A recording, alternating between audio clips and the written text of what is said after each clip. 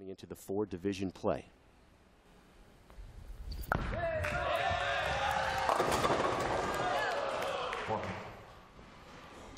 The week before that, Sean Rash almost did it as well. 10-pin. 10-pin.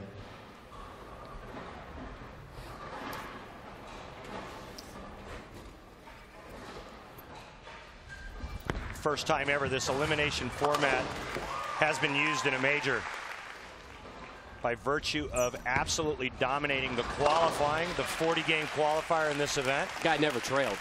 Still without a major title, only has 4 to his credit. There's a sentimental favorite. It is Belmonte and Palermma. The oil is going to take a beating today. Chris, how do you see that working out for Ryan Shafer? The nail on the head. 3 guys that absolutely torture an oil pattern. The voodoo roll we put to the test for sure in this one, because he is definitely going to get trapped in the middle of all that hook.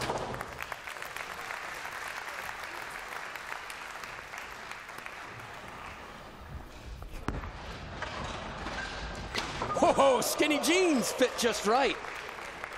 Bowl on in a PBA Experience League. Check with your local bowling center. Rash has the highest seed selected. It did not like this offering. He'll take the Brooklyn, but those things have a way of evening themselves out.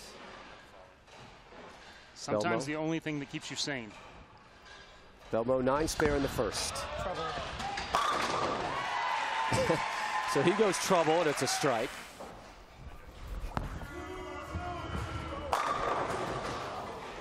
Well, we know the success. Let's not forget this man right here, because he actually won on the very same pattern. 45-year-old drops all 10. Ryan Shafer, the number 15 overall seed, only 16 made.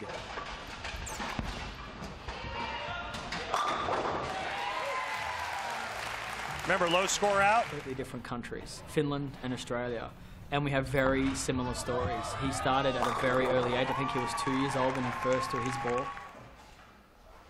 Osku in the third, still seeking a strike. Leaves double wood. World Championship, another one of those runner-up finishes for him. Spare, strike, strike.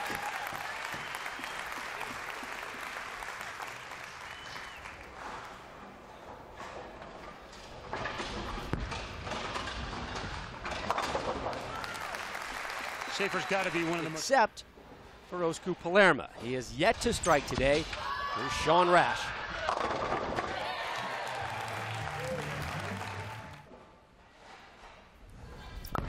This for 4 as well. Off target. Come on, mate. 2-5.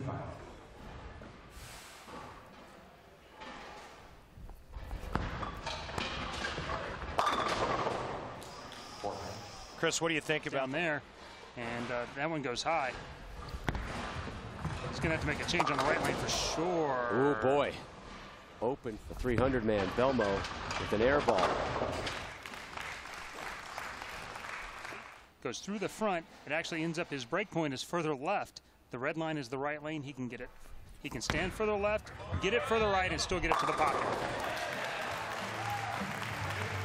He is in the 6th.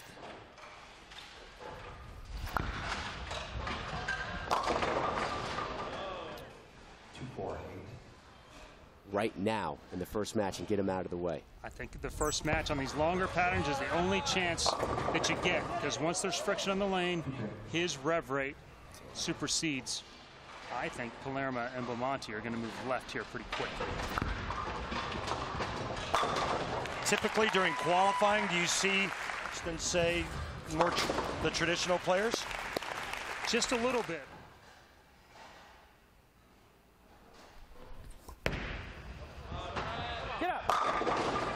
Messenger will not connect with the 10.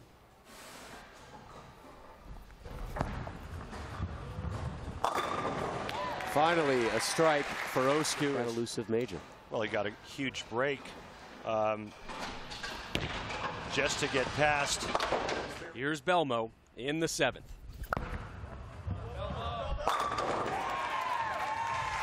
Strike number 4. 23 back, Osku trailing Belmo by 11. Rash leaves the 9-pin. Not a whole lot of communication between the two of them, but it is getting better. Yeah, I don't think they're going to go out to a lot of it behind them, which is good to see. And here are Rash and Belmo on how they view for his first double. And this will put him to within 1 of Jason Belmonte. Double for Palermma. Rash trailing Shafer by 1. His effort in the 8th, right through the nose. 300 pins. He obviously picked the Scorpion for a reason. And remember what he did on it just a couple of weeks ago. Way right. Way right the whole way. He's in trouble. Looks like he's just overamping it. Just overamping it, trying to make it stay there. His last couple shots in practice, he'd move.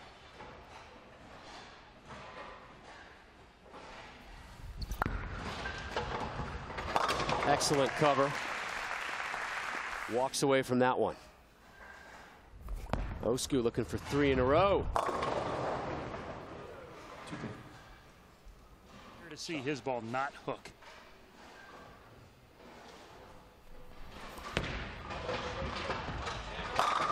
Match high 6th strike for Shafer. 3 players to this point by far. If you're in the Shafer camp, Some of the things behind him, some of the pressures that have built up on him, he's not the guy I want to keep seeing throw shots left to me for the next 2 games. in the dogfight here in the 9th.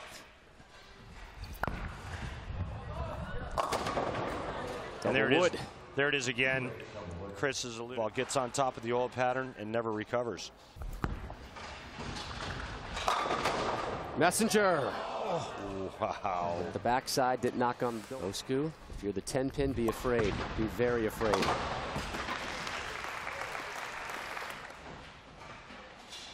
Big effort from Belmo here. Needs to cover the double wood.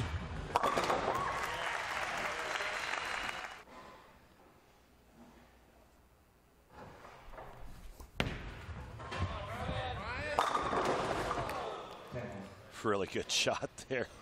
And have your confidence. You need to save your best stuff for the end.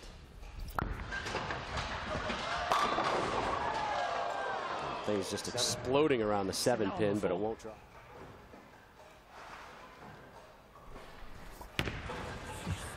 Shafer.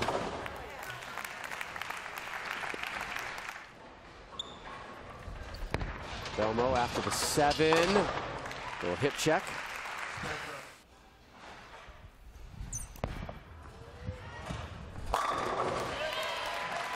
Rash.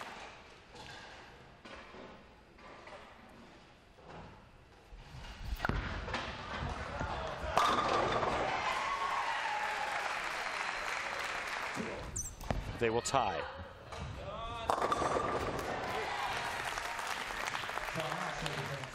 It's his first effort in the 10th. He too has moved on already.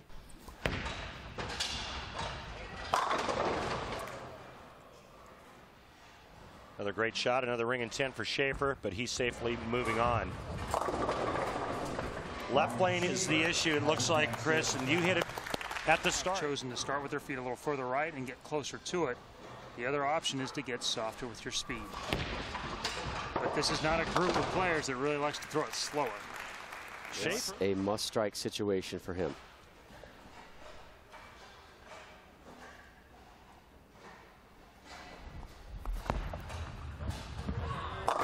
There's your strike. And he gets a spare.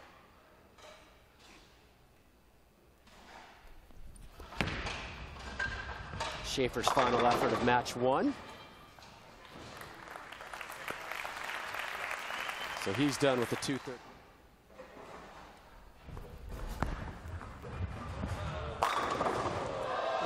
Must drop the 10-pin for a tie. Great to these two guys right now. Whoa! Not much room for error. Welcome back to the PBA World Championship Finals. Just a few moments ago, this strike by Jason Belmonte on his fill ball in the 10th meant that Osku Palermma had to strike out to advance. He got the first one, but number 2 comes up short. Osku leaves the 10 pin, which he barely converted. That meant a tie with Jason Belmonte, scores of 203 apiece. So now it's time for the sudden death roll-off. Ladies and gentlemen, by PBA rule, this tie must be broken by a one-ball sudden death roll-off. The higher seed, in this case Jason Belmonte, will have choice of starting lane and order. If the bowlers are tied after that first shot, they'll move to the other lane in the same order, and they will alternate back and forth until the tie is broken. Jason Belmonte is elected to start on the right lane. He will go first. Good luck, gentlemen.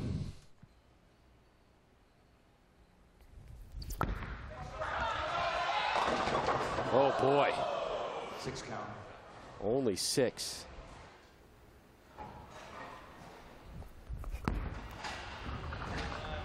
Osku moves on. Osku Palermma advances.